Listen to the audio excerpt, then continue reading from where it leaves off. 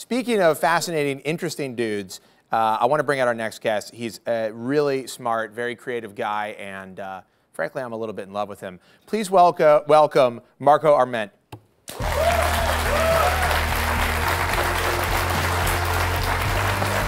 That works, right? Thank you. Thank you. Yes. This is nice. We're stepping up the nerdiness. We're going from that. We're getting increasingly nerdy. At the end of the show, we're just going to be sitting here coding. Is that cool? Well, as long as we put two big top windows on the screen, and one red, one green. Nah, two inside baseball? All right. Is that a coding thing? I'm confused. To some people. I'm totally confused right now. So, Marco, we're just going to pretend that never happened. I didn't get confused by that joke. We're just moving right along here. Marco, you're an interesting man. Oh, thank you. You are one of the people who created Tumblr. Yep. Which, as I said, we've all used many times, multiple times a day. Tell your bosses I'm sorry. and Instapaper, yep. Which now everybody, it probably says Instagram to you every time they talk about it, right? They're like, you created Instagram, that's awesome. How does it feel to have $1 billion? Yeah, will you buy me something? I heard a few of those. Yeah. That was an interesting day. So, I'm sure you did. Dude, congrats. Yeah. So tell me, I want to talk about Tumblr a little bit. I mean, Tumblr has become a phenomenon. I mean, everybody uses it. Like, every news site I see is just a Tumblr site. And obviously, it's been great for the porn industry. No, I'm sorry, it hasn't been. But for porn users. But when did that start? How did that start? What was your role? Just can you give me like a little bit of background? Sure. And like spice it up. Sexy stuff. As sexy as two guys writing code in an office for a couple of years. That's very sad. I don't know why I'm so focused on sex right now. I did say I was a little bit in love with you. It is late at night, you know. That's true. Yeah. So how did that start? It started as me and David Karp. David had a consulting company, just making websites for people. And one day we were between clients for about 2 weeks, and he said, "Hey, I've had this idea. I want to work on it. Let's see what we can get done in the next 2 weeks before we got to do this next project." And that was Tumblr, and that was late 2006. And we built the prototype, and it took off. We kept iterating on it as we were doing client work until eventually the client work had to be dropped because we had to do this thing full time. You had Tumblr work. Yeah. So what was the idea? It was like, I mean, it's like this weird halfway place between WordPress and Twitter. You know, it's this kind of like, was the idea like blogging is just too complicated? That was basically it. It was that a lot of us, especially if you were a nerd playing with the internet in 2006, chances are you had started and abandoned a blog. I have several. Right, a lot of people did. Yeah. And the problem is that at the time, what was really the traditional WordPress movable type style format is more like a magazine column, where it's a lot of work. You're writing these longer pieces, lots of paragraphs, and throwing in images and stuff every day or once a week, or at least you got to do this. As you know, it takes a lot of time. Yes. And very time consuming. Right. And if you're doing it as just like a little side hobby, and you only get like 1 or 2 comments in a week, and one of them spam, and the other one's telling you that you're stupid, it's kind of hard to keep the motivation going to keep something like that up. So Tumblr was created to lower the friction, to make publishing online easy, and to lower the expectation that you had to produce this giant magazine column every day, because in reality, most people just wouldn't, and they would abandon it. And with Tumblr, that wasn't really an issue, because what the platform cultivated and expected was much more sustainable because it was so much easier. Right. Did you think that, I mean, I know maybe I don't know the answer to this, but did you think it would become this kind of default almost? I mean, that's what it's become really. When people start something, I mean, it feels like they've moved away from like, oh, I'm going to start a WordPress blog to, I'm just going to start a Tumblr. And I have 7 Tumblrs. Right. And they're all like, one day I was like, I'm going to do a Tumblr just of pictures of bags I like. Why not? Which is cool, right? And I just started it. I did one. I was going to film trailer reviews. I was just going to do film trailer reviews. That's good. I did like 6, and now it's abandoned. But Tumblr makes it so easy. Did you expect that it would be this default, or were you like, well, it'd just be an easier way to do a blog? I knew that, once we had the product at a usable stage pretty early on, I knew that people who used it were going to love it. But I think what surprised me is how much it took over outside of people who used to be the ones blogging. People who were blogging, mostly nerds. Now it's a lot more people. It's like normals. It's everybody. Nobody normals. Here, probably. No, certainly Sorry, not. So maybe somebody who wandered in by accident. Maybe, yeah.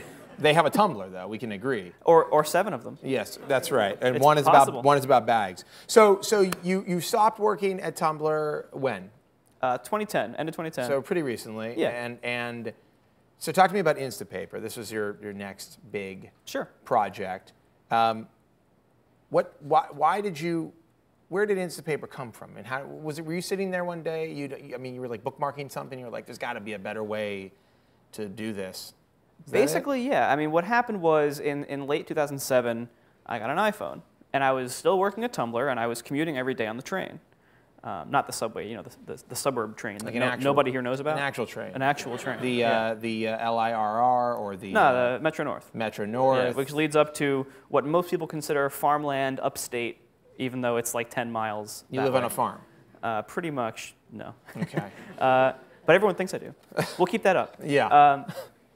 So, I had this long train commute, and I would be browsing the web at work like I wasn't supposed to be doing, but when you're making a platform about browsing the web, it's really hard not to while you're testing it. So I was browsing the web at work, and I would find links to read, and I wouldn't have time to read them because I was supposed to be working. So I would want to save them and read them sometime. And at the same time, I was on the train, and I had this new iPhone that had this terrible Edge connection and was offline half the time for the ride. And I wanted to read things on the train, but by the time I got there, the connection was too slow to browse around. And I would have already gone through RSS feeds, Dig, which at the time still mattered. I would have gone through all these things. And so it was like I was burning through my queue when I couldn't read it. And when I could read it, there was nothing there. So I made Instapaper to bridge that gap, to solve that problem, to be just a temporary place, just the one-click bookmark. Just save it. I don't want to tag it. I don't want to categorize it and reference this forever in a giant library of things I've ever read. It was just a temporary I haven't read this, but I want to. Yeah. Save it until I have read it and then get rid of it. Do you feel it's the highest form of flattery that Apple has completely ripped you off? Oh yeah. I mean, is that weird for you? I'd be really upset if I read, because you're just a guy. Yeah. Just a guy living on a farm. Right.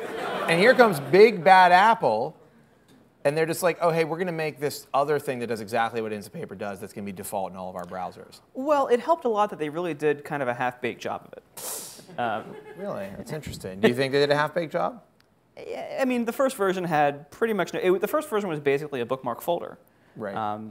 So, now, and they're adding offline support and Mountain Lion, although I'm not supposed to know that, but I'm not officially a Mac developer, so I'm allowed to tell you that. You're not a Mac developer. Right. Right. I actually haven't seen Mountain Lion. Uh-huh. You probably have seen more of it than I don't know anything about it. Of course not. But you're telling me that they're adding offline. Yeah, that's somebody on Twitter told me they were adding offline.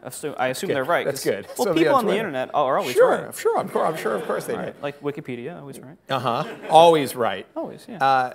Yeah, but no, it seems crazy to me. Has it hurt? Has it hurt business? It's hard to tell. My business is fine. That feature was released a year ago, the main reading list feature, and then we'll see this summer when they release the offline version of it. It's hard to tell. I mean, the reality is that's only useful if you use Safari everywhere. Right. And only about a third of my customers do. Well, you're using mobile. Everybody's using mobile Safari. Right, but I think that the desktop syncing part is very important. I mean, there are a lot of people who both get and save the links on their iOS devices. Right. But there's also a lot who are doing the way I originally made it, which was you save it on a computer and then you go read on your devices later. Right. So on the topic of Instapaper, there's been a lot of controversy about your, I don't know if I want to call it allegiance to iOS, but you have not, you won't make an Android application. Let me just say, I'm going to say it bluntly. Yeah. And you even had this challenge, which was if somebody makes, I want to make sure I get this right. That was so misunderstood. If somebody makes a good Android Instapaper client, you'll call it Instapaper for Android, and you'll split the profits. Close. It was if that one developer that I was linking to made it. It wasn't intended to be an open challenge because I don't. Oh, it seemed like an open challenge. I've been working on an Instapaper app. Of course. For Android. In the design world, spec work is considered a very bad word, which is the idea. I'm sorry, designers, if I'm getting this wrong. The idea is like you kind of put out a call. Hey, everyone, do something. Work for free. And if we like your thing, we'll pick it and we'll pay you. Yeah. So you have a whole bunch of people working for free, and most of them just get nothing out of it. I didn't want to do that. That's why I didn't intend for it to be like a, hey, everyone try, and just whoever gets there first wins it. Because I don't want people to waste all their time. So this guy didn't do it, I guess. Yeah, it didn't happen. What about anybody else? Have you looked? Why don't you just make something for Android? I mean, it is. So I feel like it is in the market in a big way, right? That's agreed. I totally agree. There's like literally half of smartphones. So are Blackberries. Yeah. So yeah, but come on. I mean, let's not be. Don't give me that straw man argument. Of course. I mean, it's a real platform. It is a real platform, and it's big, no question. But the thing is, if you are in the business of trying to get as many users as possible, something like Instagram, that actually makes sense to spread to Android, get as many users as you can. Usually it's for free, some kind of free service. That makes sense. Tumblr has to have an Android app. Totally makes sense. But when you're in the business of selling the app, the majority of Instapaper's revenue comes from the app sales. So I'm selling a $5 app. On iOS, that's pretty expensive. On Android, that's probably impossible. And I buy Android apps all the time. And everyone's just like you. Well, I mean, there are people buying Android apps. Right. I mean, there are more and more developers making apps for Android. I'm sure somewhere. No, I mean, there are. No, there definitely are. I'm telling you. I know people with Android phones that buy apps. Of course. Okay, I do.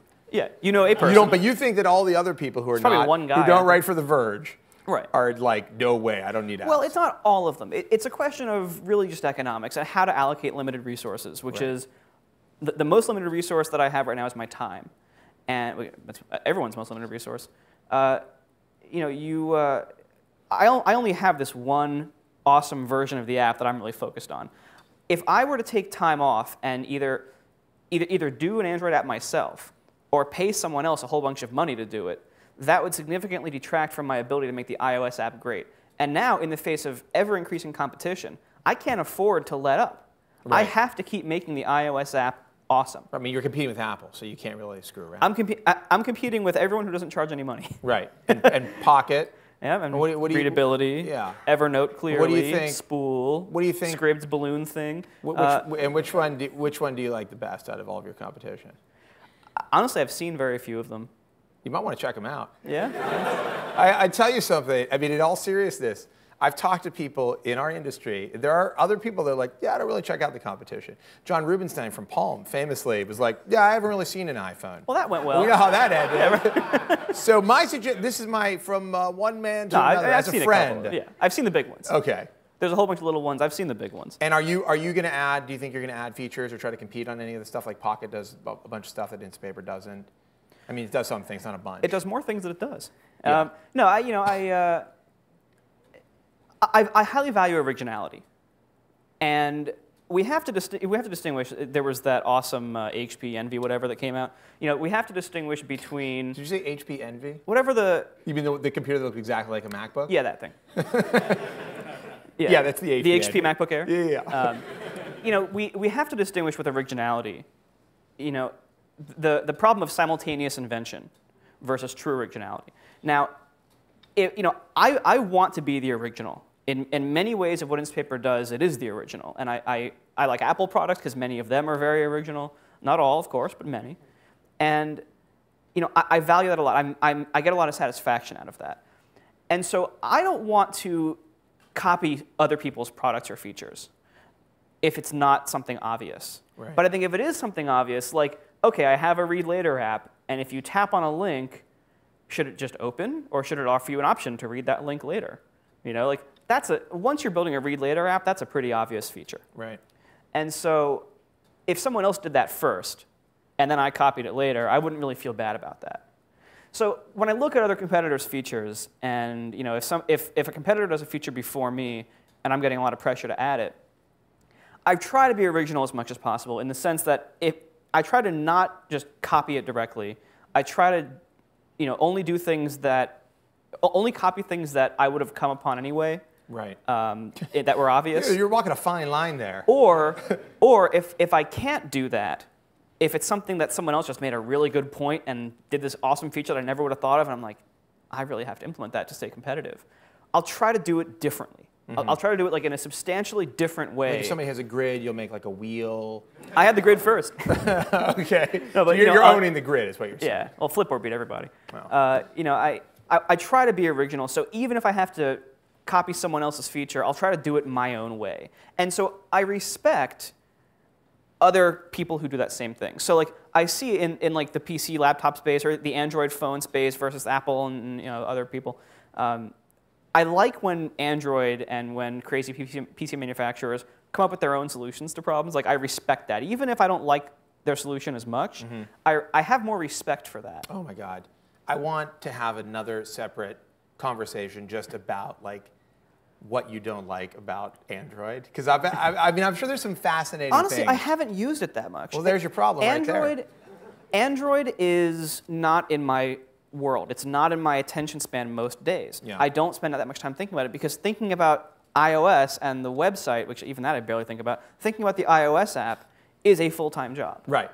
And staying competitive on the iOS app is a full-time job. All right, we have to wrap, unfortunately, because I have a bunch more things I want to talk to you about. But I quickly want to know just a couple of, I mean, you're obviously very focused. You just talked about being original, and you obviously appreciate beautiful design. What are some apps, what are things that you use every day that you're like, I wish I could have made this, or I'm in awe of this, or this is a beautiful, really smart design that I love? Like, what's something for you? I mean, I'd just like to know.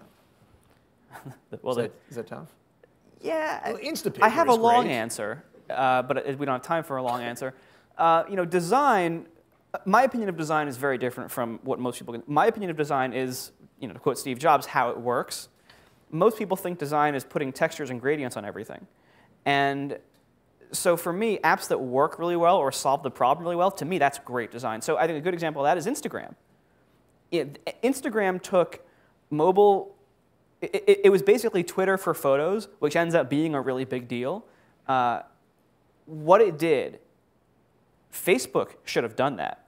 The reason why they bought Instagram is because it freaked them out, because it attacked one of the biggest things people use Facebook for in an area that Facebook was not doing very well in addressing.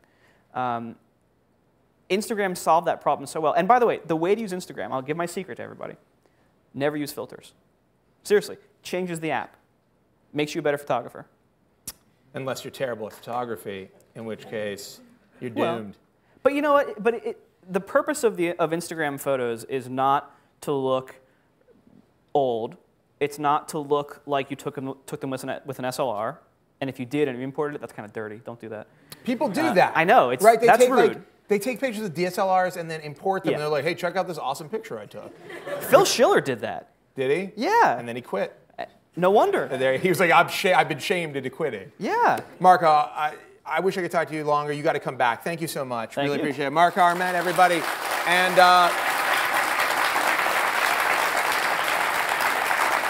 yeah, you're definitely coming back.